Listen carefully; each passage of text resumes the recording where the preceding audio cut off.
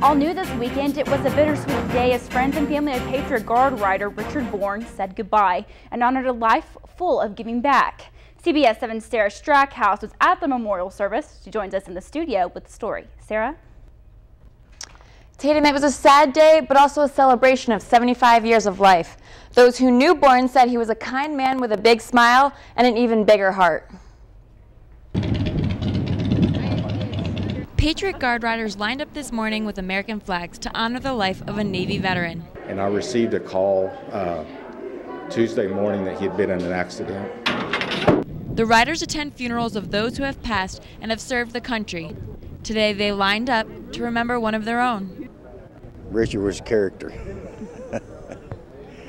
He was a good guy, he was a good Christian man, had a good heart for kids, do anything in the world for kids.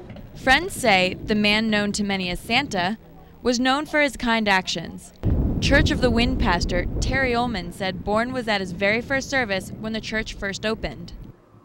Just be good to the children, and that he's going to be really missed.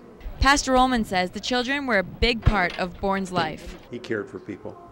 He would stand around and he would see who was in need, and he was always there for them. Bourne had a great ride.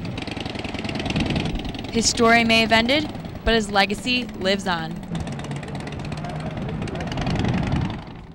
Richard Bourne will be remembered as a kind man who cared deeply for his family and his friends and his country. He spent a lot of time with his fellow Patriot Guard riders and fellow members of the Christian Motorcycle Association.